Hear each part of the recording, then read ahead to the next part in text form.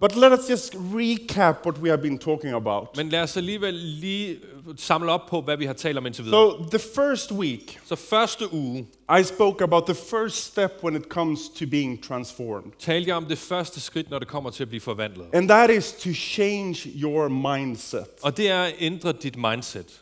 Because if we want to change, For hvis vi ønsker at ændre we os, cannot focus on our own strength. så kan vi ikke fokusere på vores egen We need styrker. to focus on Christ's strength. Så bliver vi nødt til at fokusere på Kristus' styrke. For some of you, For nogle af jer, change happens immediately. så sker forandring med det samme. You have prayed to God to break your addiction, I har bedt Gud om at bryde jeres afhængighed, and boom, og sådan you der, were free from addiction. så er I sat fri. But for most of us, Men for de fleste af jer, I would say the majority of us, størstedelen af os, vil jeg sige, God doesn't fix us just like this. så fikser Gud os ikke sådan her. It's not all on God, Det er ikke kun handler om Gud, and it's not all on me. og det er ikke kun afhængigt af dig. No, we say that it's God through me. Men vi siger, at det er Gud gennem mig. So I need God's power Jeg har brug for Guds kraft to help me change.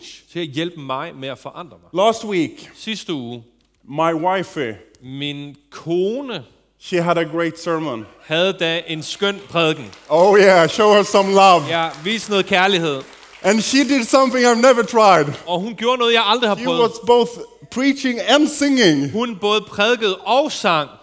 You're simply the best.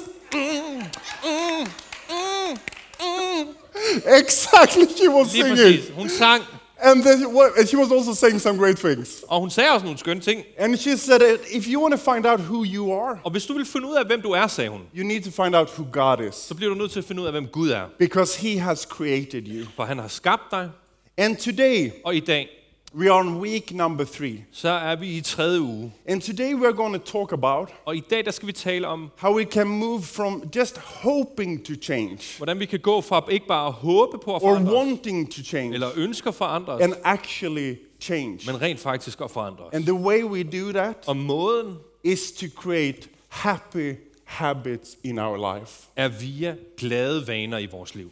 Because the thing is, For det der er, that's a big smile. det er et stort smil. I don't want this to be heavy for you.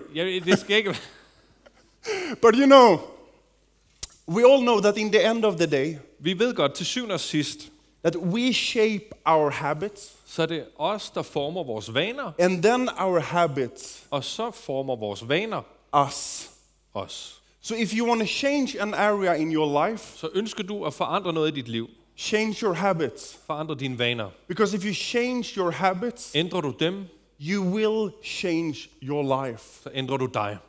If I should be personal, Hvis jeg skal være personlig, the number one thing that has changed my life det på allerøverste liste, der is har to ændret mit liv, creating spiritual habits er at skabe åndelige vaner, and then hold on to them og så holde fast i dem over time. over tid. I will get back to that soon. Det kommer jeg snart tilbage til, But first, men først, last week, sidste uge, I had so much fun. der havde jeg det skægt. Because I took my yellow preacher's bus. For jeg tog min panggule præstebus. Yes! Ja, I go electric, baby.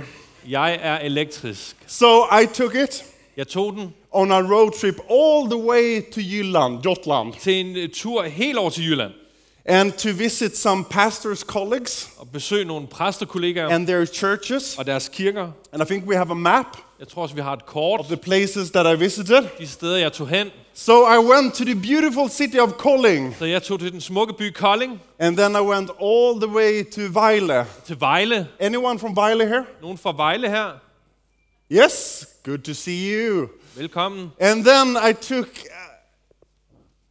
and spent an afternoon in the great city of Herning. Så tog jeg en skøn eftermiddag i Herning. We have some people from Herning. Nogen fra Herning. God bless you. It was great. Velsign jer, det var skønt. And then I went to Randers. Så tog jeg til Randers. It's better than its repetition. Det er bedre end dets omdømme. It's really nice. Det er ret skønt. And then I went to Aalborg. Any Aalborg people here? Og så tog jeg til Aalborg. Nogen fra Aalborg her. And I just had 2 days. Jeg havde bare 2 dage. Hvor mange gange opladede du din bil? We don't speak about that. Okay. That's why it took 2 days. Okay. But anyway. It's like the 40 years in the Yeah. only 2-week walk. Anyways, so I spent some time with the local pastors, Så jeg var sammen med præsterne der. like Tove Tove, and Dawn Dan and others. og alle de store. Alle de store. They have so many names, De har så mange, de hedder så and mange I'm ting. so good at names. Og jeg er så god med navne. Pray for me, Bed church. for mig, kirke. Anyway, they are great people. De er skønne mennesker. And it was so encouraging to meet them, Og det var opmuntrende at møde dem. because in all of these 5 churches, For i alle de her 5 kirker, the churches were growing. så voksede kirkerne. And in 3 of these places, Og 3 af stederne, they were about to build new facilities så var de i gang med at bygge nye faciliteter. or are planning to build Eller ved new at planlægge at facilities bygge nye faciliteter. to invest for the future and the next generation. For at investere i fremtiden og den næste generation. You see Kent there with the big smile? Kent er der med et stort smil. That's in Randers. I Randers. They're building a new big hall for 24 millions. De bygger en ny stor sal til 24 And I was millioner. just so encouraged by their faith. Og deres tro opmuntrede mig. Because you know, the last 2 years here in our church in Copenhagen, Fordi de sidste 2 år her i vores kirke i København, God has done amazing things. har Gud gjort fantastiske And ting. we are so thankful for that. Og vi er meget taknemmelige. But you know what? Men ved I hvad? God is doing great things Gud gør gode ting all over Denmark. over hele Danmark. And it's just beautiful to see. Og det er smukt at se. From north to south, Fra nord til syd, from west to east, fra vest til øst, new people is coming to faith. kommer nye folk til tro. And I could just sense that the people of God Og jeg kunne bare mærke, at Guds is folk on the move. er klar. And you know what? Og ved I hvad?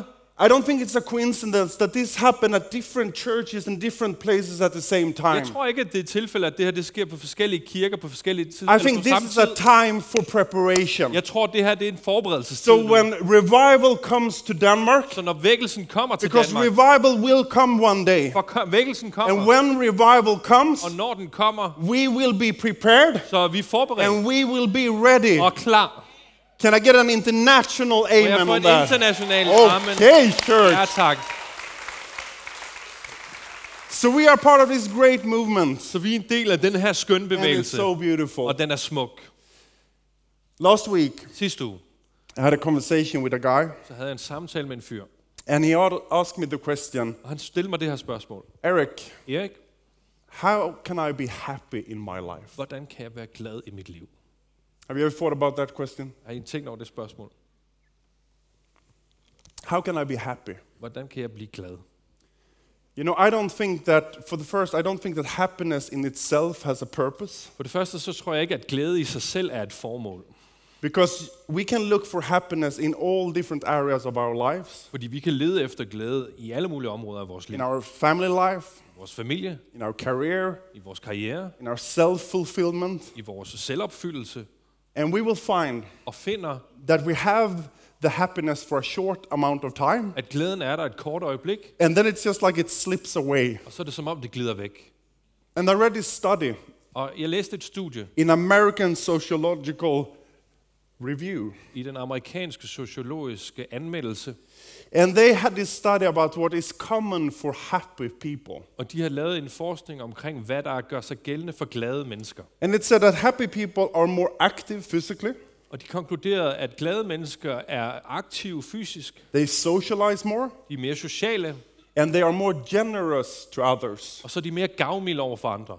It also says that they go to church more regular, Det sagde faktisk også, at de også går oftere i kirke, and they have sex more frequently. og oftere har sex. I don't know if it was in that order though, Ikke nødvendigvis i den rækkefølge, but there is a few things that is common for happy people. men der er en del ting, der gør sig gældende for glade mennesker. But I would like to add, Men jeg vil gerne tilføje, for someone who wants to follow Christ, for nogen, der ønsker at følge Kristus, then happiness is rather a byproduct. der er glæde snarere et biprodukt. It's more like a result Et resultat snarere of good and holy habits in my life. af gode og hellige vaner i mit liv. And that is why we today Og det er derfor, vi i dag talk about happy habits. taler om glade vaner.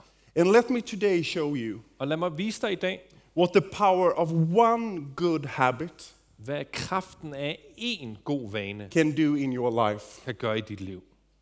Turn to your neighbor on your left and say, there is power in one good habit. Vend dig til naboen til venstre og sig, der er kraft i én god vane. Turn to the neighbor on your right. Vend dig til naboen til højre You need to hear this sermon. og sig, du har brug for at høre den her Guds prædiken. So, today we're looking at the book of Daniel, I dag der ser vi i Daniels bog, chapter 6. kapitel 6, And the story is this, og historien er den her. that Daniel is a devoted servant of God, Daniel han er en hengiven tjener af Gud, and he's also doing career in the Babylonian government. og har også en karriere i den babylonske regering. And the king Darius Og kong Darius is so pleased with Daniel. er svært tilfreds med Daniel. So pleased that Daniel's colleagues, Så tilfreds, at Daniels kolleger they get jealous. bliver misundelige And they want to get him out of their way. og skal have ham ryddet af So they vejen. have this sneaky plan Så de har den her listige that they plan, propose to the king. som de foreslår kongen. King, Konge, what if for 30 days hvad med, at vi i 30 dage no one is allowed ikke tillader nogen to pray to anyone? til at bede til nogen som helst? No man, Ingen mand, no God, ingen Gud, except you, king. ud over dig, konge. And the king Og kongen, is a bit flattered. han er ret smiret, So he like, så han siger, that's a pretty good idea. ret god idé, They can only pray for me kun or bede to til me. mig. But the thing is, so he issued this decree. Han udsteder så den her ordre, But then we read about how Daniel, men så læser vi om, hvordan he continued to pray Daniel fortsætter med at bede 3 times a day 3 gange dagligt, because that was his daily habit. fordi det var hans daglige vane. And when his jealous colleagues find out, Og da hans jaloux kolleger så finder ud af det, they tell the king, så fortæller de kongen det. and even if the king respects and loves Daniel, Og selvom kongen respekterer og elsker he Daniel, feels obliged så er han bundet to punish Daniel af at straffe Daniel, because he has set this decree. fordi han har udstedt den her And ordre. the punishment is pretty tough. Og straffen er ret hård. You will be sent to a den full of hungry lions, Du bliver smidt ned i en hule fuld af løver. and hopefully you will survive the night. Forhåbentlig overlever du natten. So this is what takes place. Så der sker det her.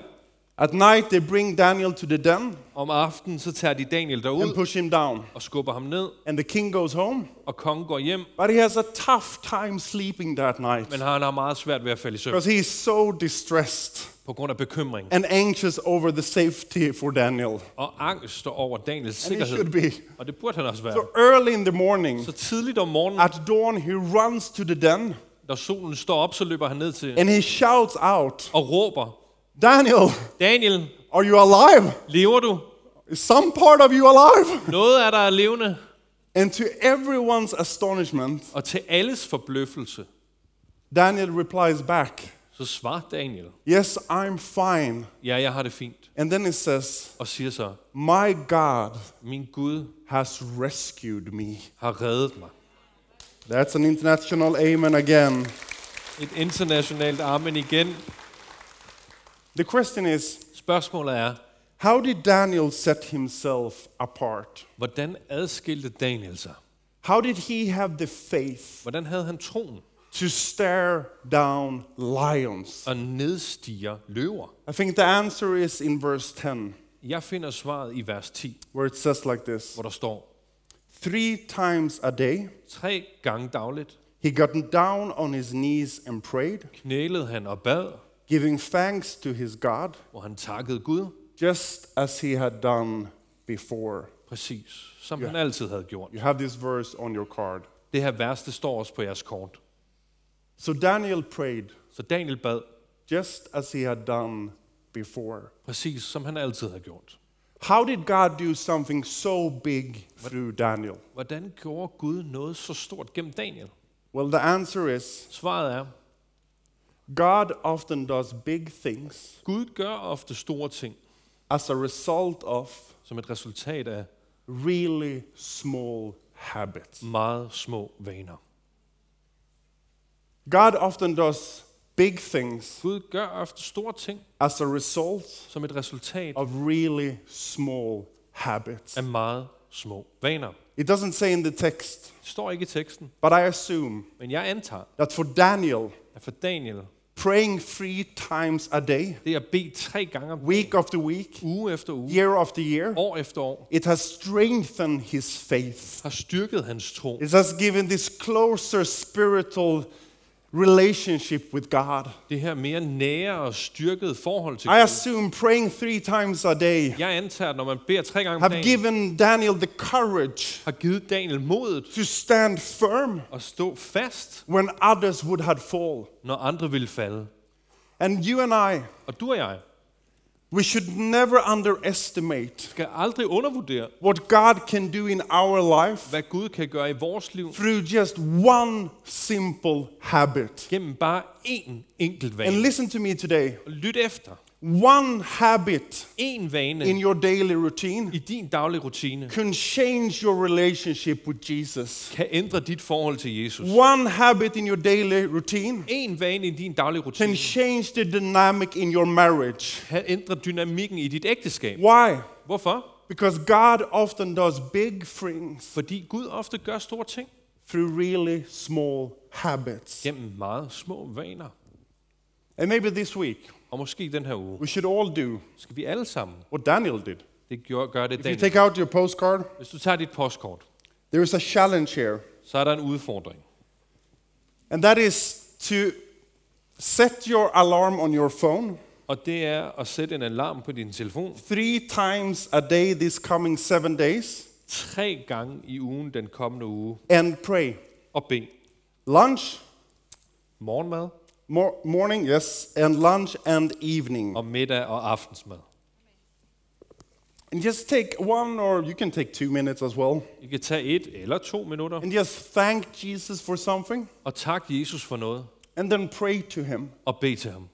It only has to be a few minutes at a time. Det skal bare være få øjeblikke ad gangen. But I dare to promise you, Men jeg våger at love dig, if you do this for 7 days in a row, gør du det her 7 dage i træk, your intimacy with Jesus will grow så vil din intimitet med Jesus vokse and your faith in him will grow as well. sammen med din tro. And I just want you to know, Og jeg vil have, at du skal vide, I never challenge you to do something jeg udfordrer dig aldrig til at gøre noget, that I haven't tried myself. som jeg ikke selv har prøvet. So I did this challenge Så jeg lavede den her a couple udfordring of weeks ago for et par uger siden to try it out. for at prøve det. And one day I was on the metro train Så var jeg så med metroen en af dagene, and it was fully packed. der var fuldt pakket, And I was starting a conversation with a stranger next to me. og jeg var midt i en samtale med en fremmed, And suddenly og pludselig my prayer alarm goes off. så ringer min bønnealarm. And since I am a guy Og eftersom jeg er en fyr, who like to follow through som elsker at udføre det, jeg on har what I sat have mig for, decided on, om det jeg har sat mig for, I had 2 options. så havde jeg 2 muligheder. I could postpone the prayer, Jeg kunne udsætte bønnen, or I could just tell the stranger, eller jeg kunne fortælle den fremmede, sorry, undskyld, but I need to talk with my boss for a minute. men jeg skal lige tale med chefen et øjeblik. What do you think I did? Hvad tror jeg gjorde? Yes, as weird as it was, Lige så mærkeligt som det var, I told this stranger, så sagde jeg til den her fyr, hey, I need to talk to God, but only for a minute. undskyld, jeg bliver lige nødt til at tale med Gud. Bare 1 minut. Excuse me. Undskyld mig. And he said, okay. Og han sagde, okay. So I closed my eyes. Så jeg lukkede mine øjne. I prayed for a minute, Jeg bad i 1 minut. opened my eyes, Åbnede mine and øjne. he was looking like this. Og han sad sådan her. And he asked, Og han spurgte så, what is God up to these days? så hvad laver Gud de her dage? Try this as well. Prøv det. Now, Nå, let me tell you a few happy what is habits. God up to these days? Only good I things. was awaiting that. Yes. Sorry, take that one again. Brother, Ja, now we're going to go through some happy habits. nu skal vi igennem nogle glade vaner. Happy habits Glade vaner, that I think can change different areas in your life. som jeg tror kan forandre forskellige områder i dit liv. And don't pick up on every one of these. Og tag endelig ikke dem alle. It can be too tough for you. Det bliver for meget. But when you listen to these habits, Men når du lytter til de her vaner, pray to God. så bed til Gud, If there is one of these og lad ham fortælle, that hvilken you en will af put dem, into your daily routine. som du skal putte i din daglige rutine. Okay? Er det okay? Okay? Aftale? Okay. Flot. Happy habit number 1. Glad vane nummer 1. Make healthy choices. Træf sunde valg. We know that we are body, Vi ved, vi er krop, mind, sind and soul. og sjæl. So as Christians, Så som kristne, we don't only care for the soul, så tager vi ikke kun vare på sjælen, we also care for the body. men også for kroppen. Listen to what Paul says in 1 Corinthians 6. Prøv at høre, hvad Paulus han siger i 1. Korintherbrev, kapitel 6. Don't you realize Er I ikke klar over, that your body is the temple of the Holy Spirit, at jeres krop er Helligåndens tempel, who lives in you and was given to you by God? som bor i jer og som er givet til jer fra Gud? For me personally, For mig personligt, to decide on a few healthy habits at sætte sig for nogle sunde vaner, and then deciding on doing them og så beslutte sig for at the same time every day at gøre dem på samme tid hver dag, helps me keeping them. hjælper mig med at opretholde det. So every morning Så hver morgen, when I wake up, når jeg vågner, I take a cup of coffee, så tager jeg en kop kaffe, and then I have my personal time with God. og så har jeg min personlige tid med Gud. I read some scripture, Jeg læser skriften, I pray, jeg beder, and then I do journal og så laver jeg en journal every morning. hver morgen. And then directly after that, Og lige efter det, I do my workout, så træner jeg 30 minutes, 30 minutter, and straight after that, og lige efter det, I have my breakfast. så har jeg min morgenmad. Every morning, Hver morgen, I eat oatmeal så spiser jeg havregryn with milk med mælk og and blåbær. blueberries. If I'm a bit crazy one day, Hvis jeg er lidt vild en dag, I take lingonberries. så tager jeg nogle svenske bær. Yes. Ja, But I do that every morning. men jeg gør det hver morgen. And every night, Og hver aften, I like to go to bed at the same time. så ynder jeg at gå i seng på samme And tid, every morning, og vågne op I like to walk up at the same time. på samme tid. Am I boring? Er jeg kedelig? Yes, your pastor is Ja, boring. jeres præst er kedelig. But by creating these habits Men ved at skabe de her vaner, and having them on the same time every day, og have dem på samme tid hver dag, it helps me in life så hjælper det mig i livet to keep focus on what I think is important to me med at fokusere på det, jeg føler er vigtigt, and to keep focus on God. og fokus på Gud. You know, if I ever write a book, Skriver jeg nogensinde en the bog, title will be så vil titlen være, How Being Boring hvordan det at være kedelig Changed My Life. ændrede mit liv. I don't think it's going to be a bestseller, Jeg tror ikke, det bliver en bestseller, but that is my story. men det er min historie. And of course, all of our lives looks different. Og selvfølgelig ser alle vores liv forskellige ud. Some of you have small kids at home, Nogle af jer har småbørn, or you work irregular hours, eller I arbejder på skæve so you tidspunkter, cannot have the same routines as I have. og er dermed ikke i stand til at have de samme rutiner. But the main thing is not what your routines look like. Men hovedsagen er ikke, hvordan jeres rutiner ser ud. The main thing is Hovedsagen er, that you need routines. at I har brug for rutiner. Because first we shape our habits, Fordi først så former vi vores vaner, and then our habits shapes us. og så former vores vaner os. How many of you Hvor mange af jer use your phone or your watch bruger jeres telefon eller jeres ur to check up on how many steps you do in one day, making that one? for at holde tal på, hvor mange skridt I tager på en dag? Anyone? I think there is more of you. Yes, now Er der ikke hands is flere? coming Er up. der I ikke see flere? you, sister. Jeg ser dig, søster. So, Okay, have you heard the great news? så har I hørt de gode nyheder? They used to say that you need to take 10,000 steps a day De plejede at sige, at man skulle tage 10.000 skridt hver dag to stay healthy for at holde sig frisk, and live longer. sund og leve længere. But this fall, came a new report Men der er kommet en ny efterforskning, that say that you only need 4,000 steps a day. som siger, at man kun har brug for 4.000 Hey, skridt om dagen. let's celebrate that one. Lad os lige fejre det. And for an average person, Og for en gennemsnitsperson, 4,000 steps 4.000 skridt is 38 minutes. er 38 minutter. That is a healthy choice Det er et sundt valg, that some of you som nogle af jer can put in your calendar kan sætte i jeres kalender and make a daily habit out of. og gøre til en sund vane. I didn't hear an amen on Jeg that hører one. ikke lige et amen på den. Okay, let's move on to the happy habit number 2. Lad os lige tage glad vane nummer 2. Walk and talk with God. Gå og tal med Gud. Matthew 6, Jesus says, I Matthæus evangeliet kapitel 6, der siger Jesus, when you pray, når du beder, go away by yourself så gå afsides shut the door behind you, alene og luk døren bag dig, and pray to your Father in private. og bed til din far. You know, in church we often encourage you Ofte i kirken så opmuntrer vi jer to find a quiet place at finde et roligt sted, where you can spend time with Jesus, hvor du kan bruge tid sammen med Jesus, where you can pray, hvor du kan bede, where you can read your Bible. læse Bibelen.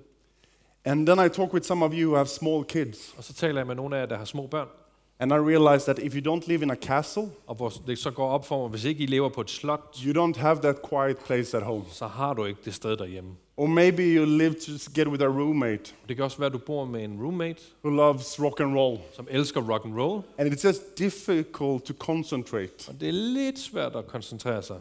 Or maybe you just have an issue concentrating. Det kan også godt være, at du bare har koncentration. Sitting still is really not your thing. At sidde stille, det er ikke lige dig. But Mikkel, I have a great idea for you. Men Mikkel, jeg har en god idé til dig. You know, when we read about Jesus, Når vi læser om Jesus, how he is seeking solitude to be with the Father, hvordan han søger at være alene sammen med Gud, it says in the scripture over and over again så står der igen og igen i Bibelen, that Jesus walked away from the crowd at Jesus gik væk fra to forsamlingen be with his Father. for at være med sin far. You can do the same. I kan gøre det sammen. You can take a walk. I kan gå en tur. You can decide I kan beslutte jer that for, a daily habit for me at en daglig vane for dig will be to do a daily walk and talk with God er at tage en daglig gåtur med Gud around my block. rundt om boligblokken. I will do it every day. Jeg gør det hver dag, And if you're, because of physical situation, have a hard time walking, men hvis du grundet din fysiske situation er udfordret i forhold til gang, maybe just walk outside and sit down at the bench så kan det også bare være, at du går ud og sætter dig på en bænk and have a talk with God. og taler med Gud. And some of you could even decide Det kan også være, at der er nogen af jer, der kan beslutte jer for, that this fall, at her til I efteråret, will start walking to work. så vil jeg begynde at gå på arbejde. And then you can make your 4,000 steps, Så kan du også nå dine 4.000 skridt, and you can get some time og du kan få noget tid to walk and talk with God. med at gå og tale sammen med Gud. Or decide if you have a dog, Det kan også være, at du har en hund. bring the dog in the evening, Gå en tur med hunden om and when you aftenen, do your regular tour, og når du går din tur, spend that moment to pray to God. brug de øjeblikke på at bede til Gud. And if you have a cat, Det kan også være, at du har en kat. I don't know what you do with that, Jeg ved ikke, man gør med den, but you will figure something out. men det finder du ud af. Bring something on a walk. Tag et eller andet med ud at gå. The thing is, Det der er, you need to make the habit du bliver nødt til at etablere vanen a part of your daily routine, ud over din daglige rutine, som den er a nu. part of your daily routine, Som den er nu. and you need to make it simple. Og du bliver nødt til at gøre den enkel. Part of your daily routine, En del af din daglige rutine, and make it simple. og gør den enkel. And as much as I... No, I shouldn't do that. I shouldn't ask how many of you have read your Bible this week. Jeg burde ikke spørge, hvor mange af jer, som har læst jeres Bibel. So I will not ask. Så det spørger jeg ikke om. Because I know I would love for all of you to read it an hour a day. Fordi jeg ville ønske, at de alle sammen læste en time hver dag. But I also know that's not the case. Men det ved jeg også ikke er virkeligheden. Sometimes it's tough to get the concentration, Nogle gange er det svært at koncentrere sig, get the routine. få rutinen. That's why I have an easy and healthy habit for you. Det er derfor, jeg her har en meget nem Next og time you take a walk, sund vane. Næste gang du går, bring your AirPods så tag din or hovedtelefon your headphones. eller dine hovedtelefoner. You can find the audio Bible for free online. Den, lydbog, Bibelen som And when lydbog you er take a gratis walk, online. Og når du så går en tur, listen to the Gospels. lyt til evangelierne. Start with the Gospel of Matthew. Du kan begynde i Matteus evangeliet. Listen to the stories about Jesus. Lyt til historierne om Jesus. Because these weeks we talk about transformation. Fordi de her uger, der taler vi om forvandling. And we need God's power in our life to transform. Og det har vi brug for Guds kraft for. And if you want to know His power, Og ønsker du at lære hans kraft at you kende, need to know His Word. så skal du lære hans ord at kende. A simple way to do is En nem måde at gøre det is på, to listen to it. er at lytte til det. Okay, next happy habit. Næste glade vane. Give back. Giv det tilbage. It says like this in Hebrews 13. I Hebræerbrevet kapitel 13, der står der sådan her. Don't forget to do good Glem ikke at gøre godt and to share with those in need. og del med dem i nød. These are the sacrifices Det er de her ofre, that please God. som gør Gud glad. You know, the Bible teaches us Bibelen lærer os, that a life lived in generosity at et gavmildt levet liv is a life filled with meaning. er et liv fyldt med mening. You don't have everything in your life I har ikke alt i jeres liv, to keep it to yourself. sådan at I kan holde det for jer selv. That is not why it's given to you. Det er ikke derfor, det er givet jer. It's given to you Det er givet til jer, so you can bless others. så I kan velsigne andre med det. God is the best example. Gud er det bedste eksempel. He gave the best he had, Han gav sit allerbedste, his only son. sin egen eneste søn. And what can you and I do in return? Og hvad kan vi gøre til gengæld? Well, we can give back. Vi kan give tilbage. And often as a pastor, I get the question, Og ofte som præst, så bliver jeg stillet det her spørgsmål. what is my purpose in life? Hvad er mit formål i livet? Pastor, how do I find my purpose? Præst, hvordan finder jeg mit formål? And without knowing you, Og uden at kende dig, all of you, nogen or af they're alle always jer, the person who asks the questions, eller dem, der stiller spørgsmålet, my answer is always the same. så er mit svar upåagtet. You find your purpose, Dit formål finder du but by stop focusing on you. ved at stoppe med at fokusere på dig. If you drop, Falder du, if you drop me, myself, and I focus, hvis du dropper mig, jeg og mig selv, and start fokuset, serving someone og else, begynder at tjene en anden, and giving generously of what has been given you, og gavmildt give ud af det, du har fået selv, you will find purpose. så finder du formål.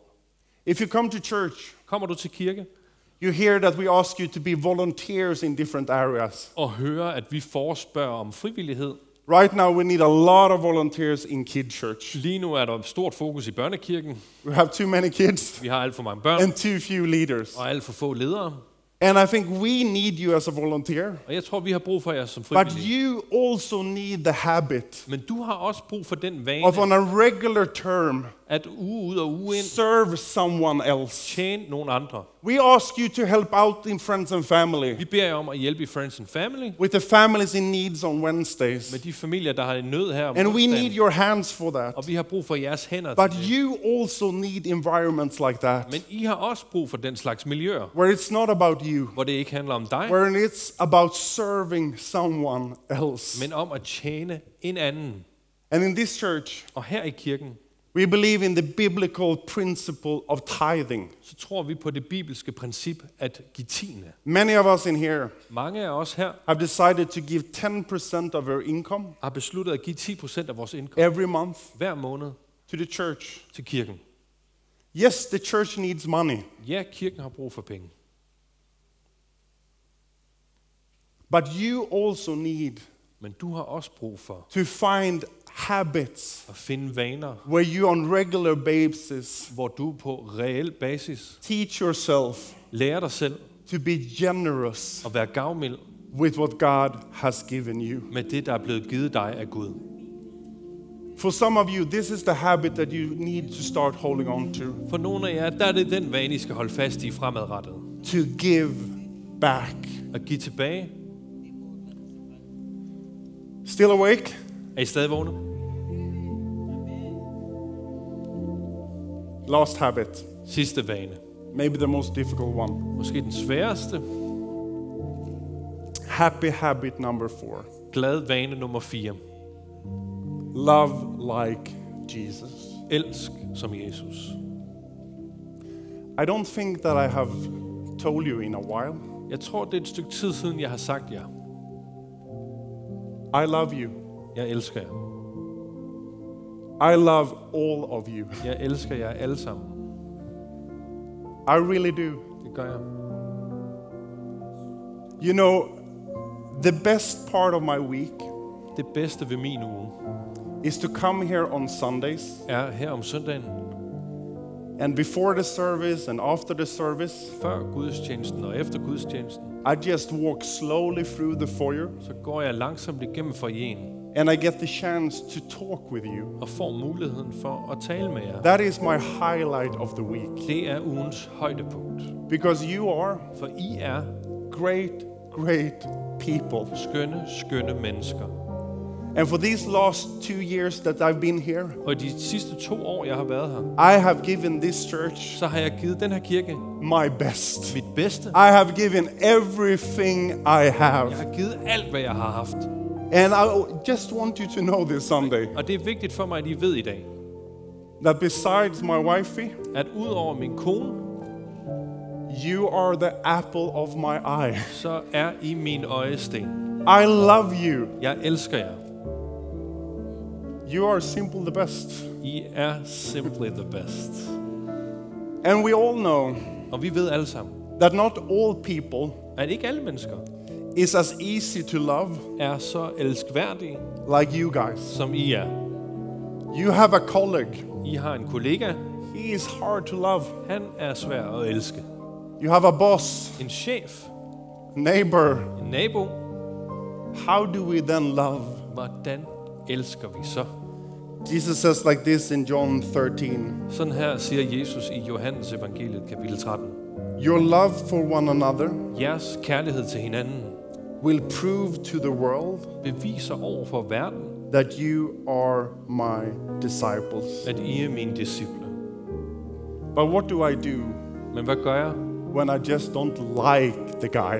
når jeg bare ikke bryder mig om vedkommende? Well, you do Det du gør, what we have been talking about through this series. det vi har talt om gennem i den her With prædikenserie, every area where you need help, med hvilket som helst område, hvor du har brug for hjælp. you admit to Jesus Du indrømmer over for Jesus, that you don't have what it takes, at du ikke har det, der skal til. and then you ask Jesus Og så beder du Jesus to fill you with his love. om at fylde dig med hans kærlighed. And then you start to pray for the person. Så begynder du at bede for personen. And my experience is Og min erfaring er, the first person Jesus often starts to change den person, Jesus allerførst er for andre, is myself. er mig. I start to see at that person in another way. Jeg begynder at se vedkommende på en anden I måde. start to see the good things with that person. Gode ting ved dem, Created in the image of God. skabt i Guds billede. But God can also change that person. Men Gud kan også forandre den person. And let me just tell you, we have a society that is so focused on love. Vores samfund er meget fokuseret på kærlighed i dag. But there is no greater love Men der findes ingen større kærlighed, that you will ever find som I nogensinde kommer til at than finde, in the person Jesus Christ. end i personen Jesus You can look Kristus. everywhere, Du kan se overalt, but the one who loved you first men vedkommende, der elskede dig and først loved you most, og mest, his name is Jesus. hedder Jesus. And he is this close to you. Og han er der så nær. Not only on Sundays, Ikke kun om søndagen, but also at work. men også på arbejde. Also when you meet that neighbor. Også når du møder naboen, So just ask him, så bed ham. God, I cannot love this person on my own, Gud, på egen hånd, der kan jeg ikke elske vedkommende. but with your power, Men med din kraft, you can change through me. så kan du igennem mig forandre.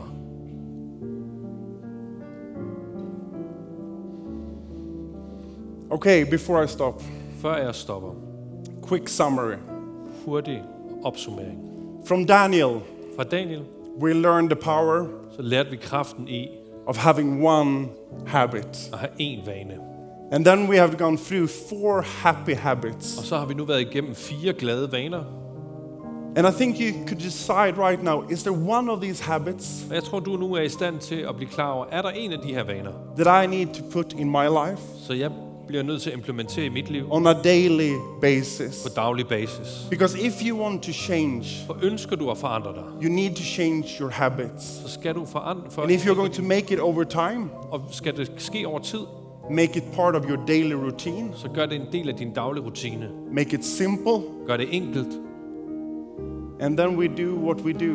og så gør vi det, vi gør. We ask Jesus Vi beder Jesus to come with his power at komme med hans kraft and help us to transform. og hjælpe os med at forvandle os.